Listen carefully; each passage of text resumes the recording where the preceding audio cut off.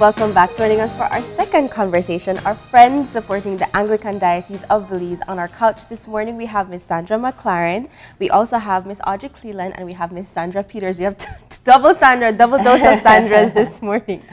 Good morning, ladies. Welcome to Open Your Eyes. So tell us a little bit about Friends Supporting the Anglican Diocese. How did it start?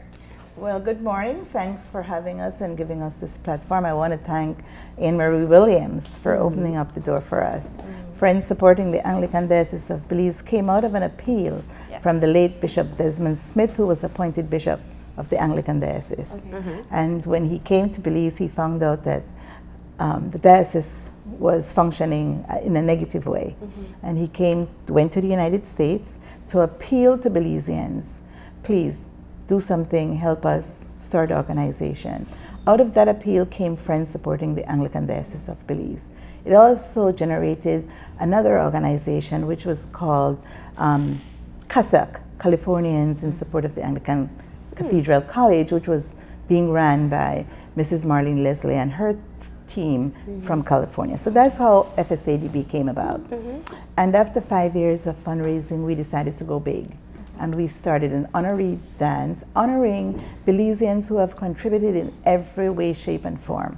Teachers, educators, nurses, you name it, we honored them. You submitted your honorees, we honored them. And so that's how it started. And then Mrs. Lilith Parks Sabaranes relocated home. She says, I'm going back home. There were lots of shoulders for me to stand on, so I'm going to give back. And she came one year and she says, I don't know how you're going to take this, Sandra, but I have 5 profiles of students who need a scholarship to high school.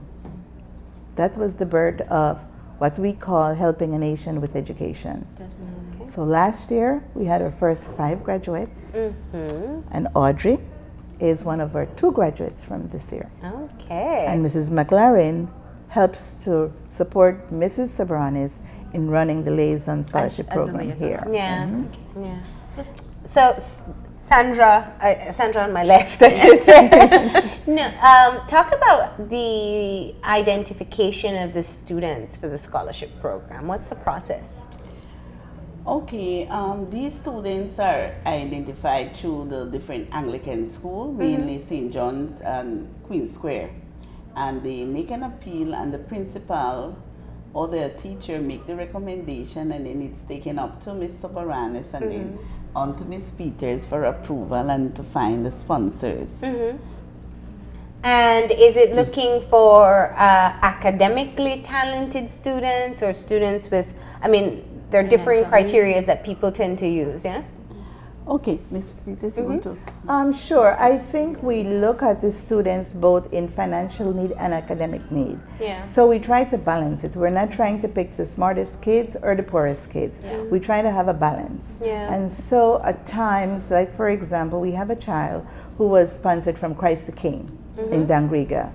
And everyone, all the teachers there felt that this child would really benefit by getting this scholarship.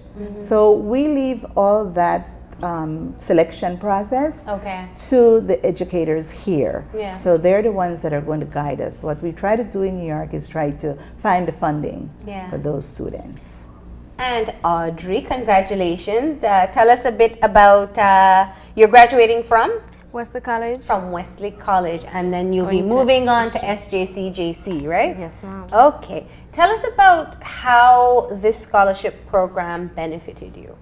Well, this scholarship program had benefited me a lot because when I was graduating from primary school, like, I didn't know how would I maintain these 4 years and what it would be like. And when I got the notification that I've been sponsored, I was so relieved, and it really helped me not only financially but also they're like a family. They do check in on you and mentoring and yes, ma'am. We have meetings once a month. So maybe I could. Yeah, that's what I'm. Yeah. Yes. that's our role here in Belize. Right. While Miss Peters gets the big job to find all the monies, and not just monies, but packages that comes along when it's Christmas. They get a little gift. They get cards. They get letters from their sponsors.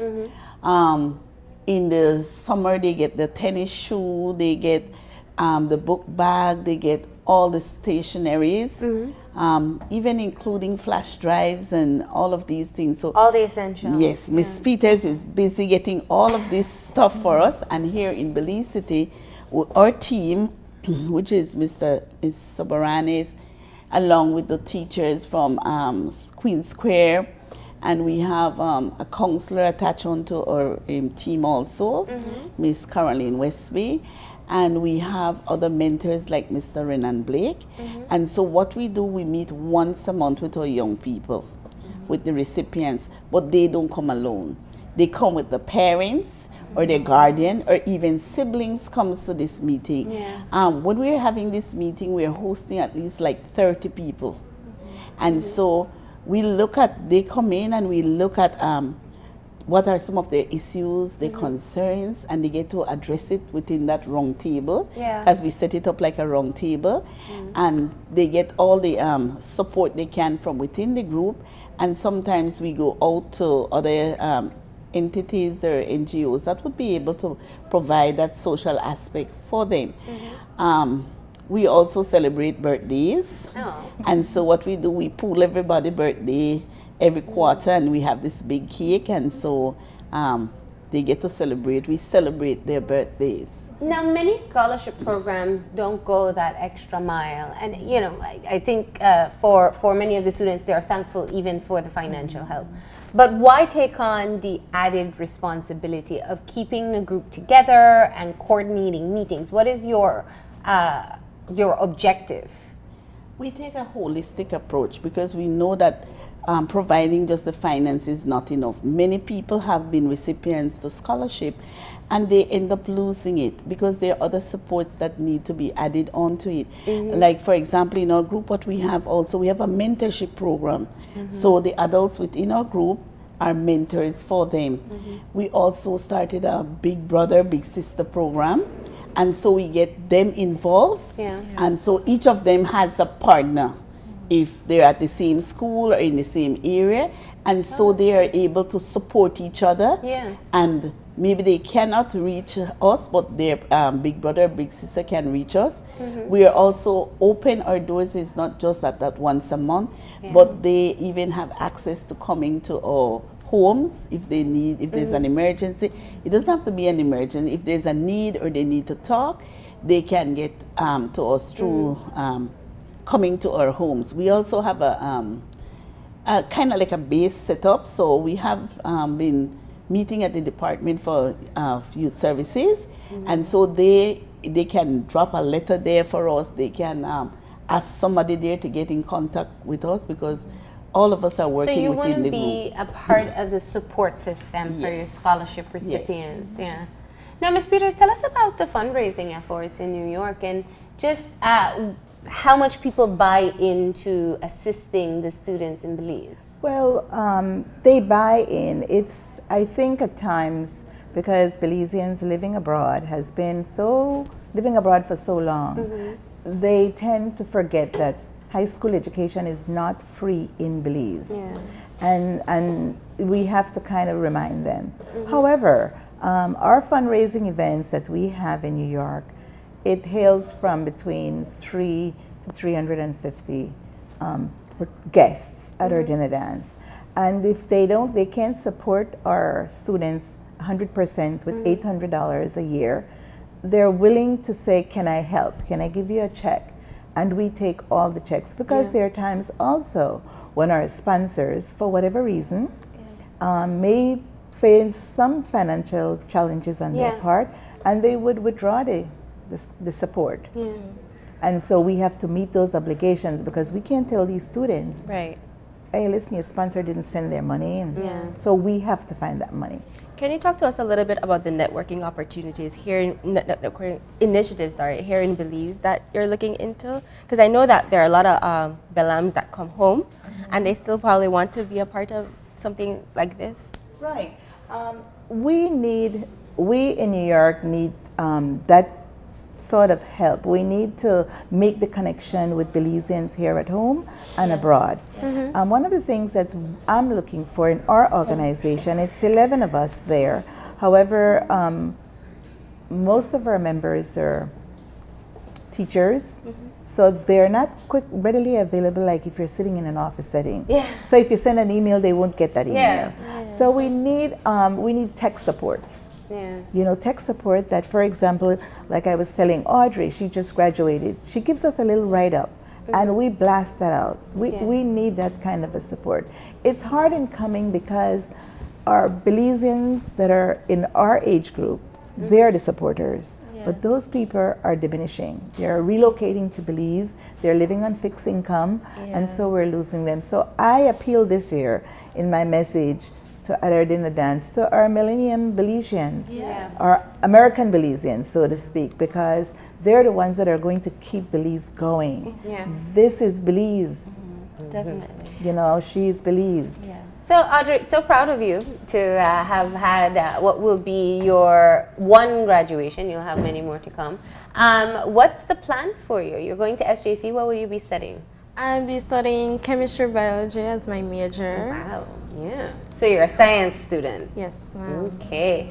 And how did this support? I mean, I love that you talk about it feeling like a family, because I think one of the very understated things that we need in this country or in general is just having a sound support system. What was it like meeting with other scholarship recipients, meeting with the group itself on a monthly basis?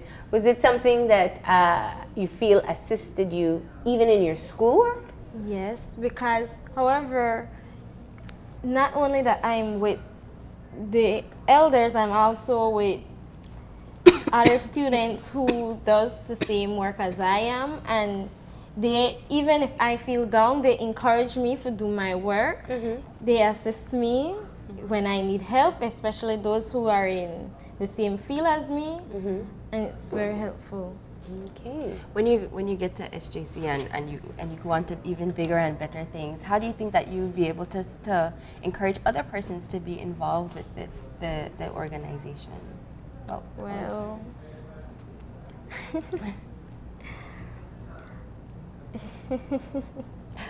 what would be some of the things that you'd say to encourage them? What are the positives about the organization that you want to pass on to other people that it would encourage them to you know, just in case you end up going to an American university, that would get them interested in giving back to Belize?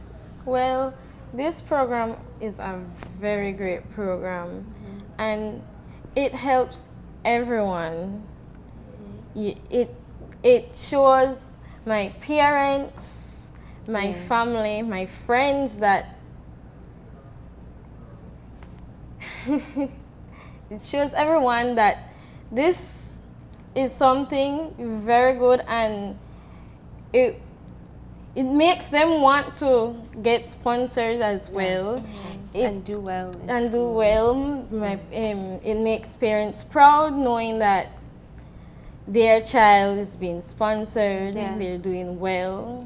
That you've been recognized for your potential. That's great.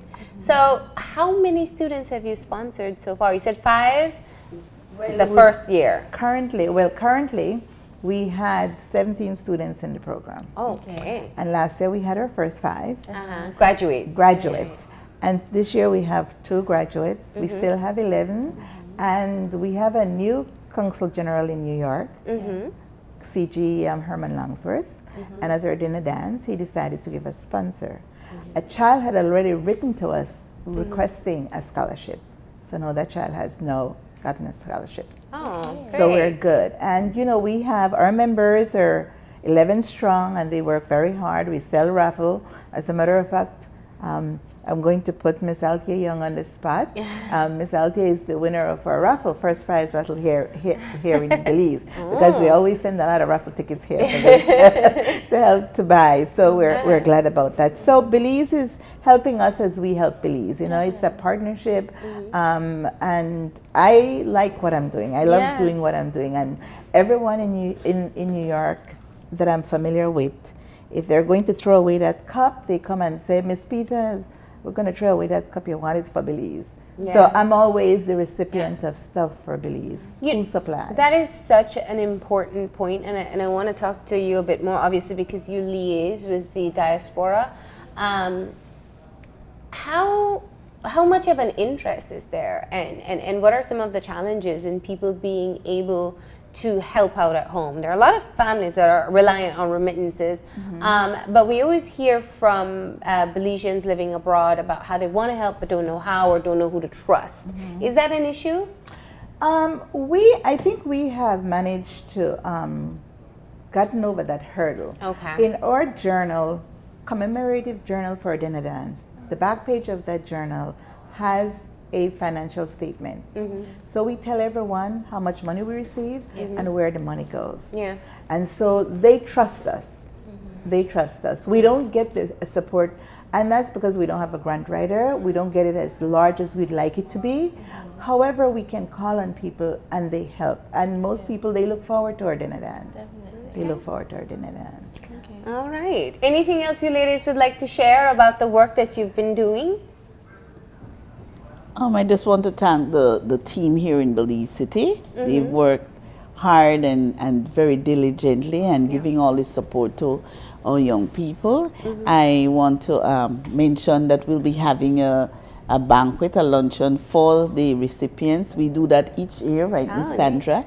And so we'll be having that this Friday at the YWCA. I am also appealing for others out there who want to render their support. They can get in touch with Ms. Peters in sponsoring. You could go half or full, or whatever contribution you give could be put. Maybe 4 people can come together to sponsor one student. That's true. It's for a worthy cause, and we're looking at paving the way for our future in supporting this initiative. So I want to thank all those who have supported and those who will join us in supporting so this can continue to grow. All right. And Ms. Peters? I'd like to echo Mrs. McClaren's thanks. And also, we are FSADB is a 501c3 company, a firm, organization. And so you can send your donations to us. I mean, our address is, if you want me to give it, the acronym is FSADB, which is Friends Supporting the Anglican Diocese of Belize. The address is 925A East 215th Street, Bronx, New York, 10469. And I can be reached at 718-882-8777. And I really want to thank all my members in New York. They work tirelessly. We got a donation just through exposing other organizations. I just brought some funding for DARA feeding program. That someone who attended our dinner dance read about DARA from our journal and supported DARA. So we continue to support across. And people can also contact you if they want to tell you about a program they're doing, if they want you to help to fundraise. We want to, right now, the Bishop has reminded us, Bishop Wright has reminded us that our first mission and purpose was to support the Anglican Diocese. Okay. The scholarship program came in and we decided that we're going to support that. So we don't want to bite off more than we could chew. Okay, all right. So right now, that's where we are. But we do support, when asked. So thank you for stopping in. And Audrey, again, congratulations to you on your graduation. And best of luck ahead of you with SJCJC. And Audrey forgot to mention that down the road that she's planning on becoming a doctor. Oh, so that's what she omitted. Fantastic. But I want you to know. Well, we look forward to having you back, right? Yes. Okay. Thank you for being here, and kudos on the program.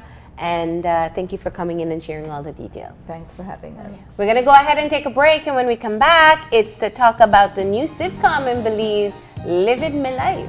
Stay tuned.